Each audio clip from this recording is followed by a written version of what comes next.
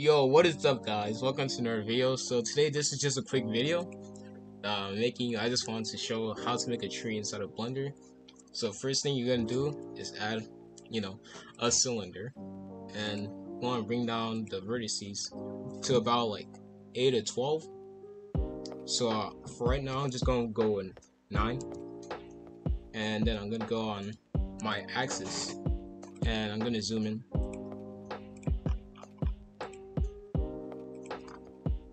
So you should make something that looks similar to this, and you're gonna extrude it. I prefer like you go like around here, and then you extrude it again. Scale it down. Bring it to your left or right. Add a loop cut. Bring it to your left or either right if you want. Add another add another circle and extrude again, scale in, extrude out, and you're gonna bring this one to the top, extrude again, bring this over here, scale this one over here, right here, scale this one in, and it should look something like this. At first it might look a bit crazy, but as you keep going it starts looking better. So you keep it like this, and you're gonna bring this in a bit. I think the branch time is a bit like skinny, so just don't mind. And then what you're gonna do is just edit this one a little bit more and bring it out just like that. Control L, duplicate, rotate on the Z-axis 900. Bring it out to your left, and something like that should be good. Let me just bring this one down a bit more. Down.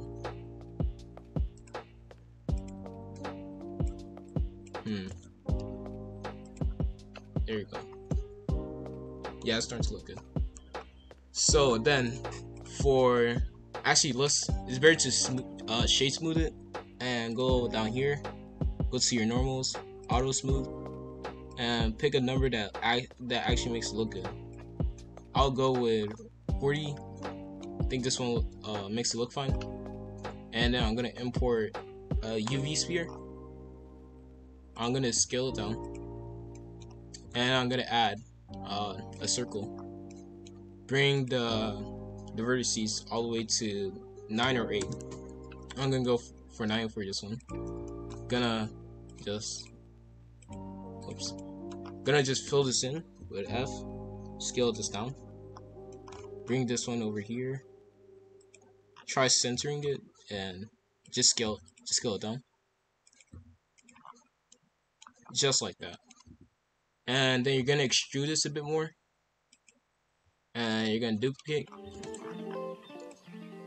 bring that down, duplicate again, and this one, what I recommend you do is go up here, individual origins, scale it up a bit, then go back to medium point, duplicate, rotate on your Z axis 90, and you should have something like this. So what you're gonna do now is select the ones on the sides, Control L, duplicate, rotate, and something like this. Then you're gonna make individual origins again.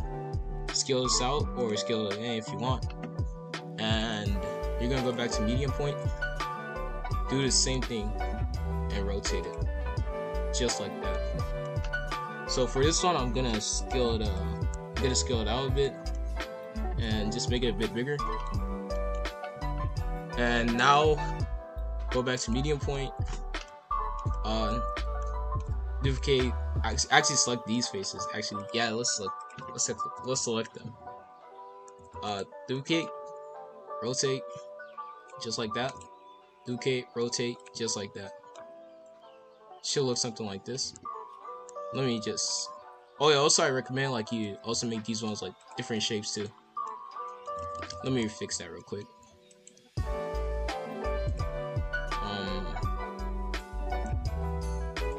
There we go. Yeah, that's good. And then you're gonna scale it out. Go back to medium point. Do the same thing again. Scale it out a bit more. And it should look something like this. I think this looks good. And then for now, what I recommend doing is also duplicating, scale it inside. Hold up. Scale it inside. Or just go to edit mode. Scale it down. And look up. Rotate it. And just bring this one out. Or, yeah, just bring it out. Actually, not out. Bring it inside. Gotta try to close it in. No, not this. Just like that. Look. Down. Oh god. Alright, I'm just gonna scale this one out a bit more. Just like that. There you go. So it should look something like this. And then what we're gonna do is shade smooth it. Shade smooth this thing too. Go to auto smooth. Smooth it out. Auto smooth again. And then you're gonna select it. Duplicate. Bring it over here. Scale it out. Do the same thing right here. I recommend you rotate it. Just like that. Bring it over here. Scale it in. Make it smaller. Bring it right here. Rotate like that. Bring it over here. Rotate it just like that. And you should have something like this. Something similar to this. And then you're gonna bring it up. Look up. And scale it out. And it should look similar to this. Something like this is good. Oh yeah, I also recommend having this thing out just in case like you group everything up and like maybe you gotta lower the vertices or yeah, just something like that. What you're gonna do now is select that outside, like the leaves are outside. Something real quick. And that should be good. Just select all of them, Control J. I'm just gonna press H to hide it real quick. Select all of them again. Control J. And that should be good. And I'm gonna press H again, select the balls. And Control J again. And I'm gonna press Alt H to unhide all the stuff. And it should come back just like that. And that's really it like right now. So I'll just do some stuff real quick and come back. So what I'm gonna do is import the thing that I made. Let me import it real quick. And I'm gonna click apply all. Let's just wait for it to finish.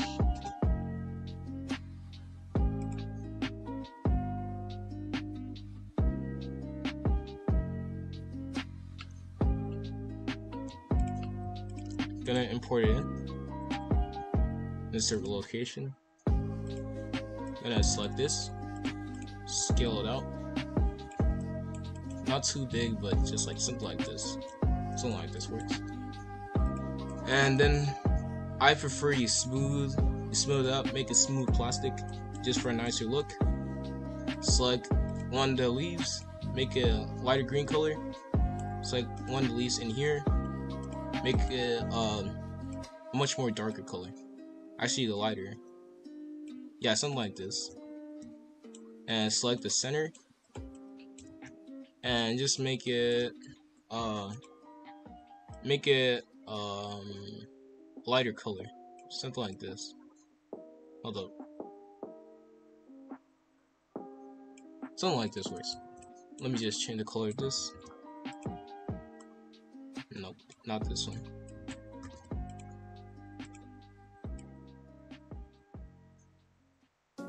Yeah, something like this works. And for the branch, what I recommend is make it a dark pinecone color. Go into color and make it like a tannish color, something like this. And that's how you make a tree inside Blender and import it into Roblox Studio. Alright, I'll be making more videos soon. Thank you for watching, and just like and subscribe. Just help me out. Thank you.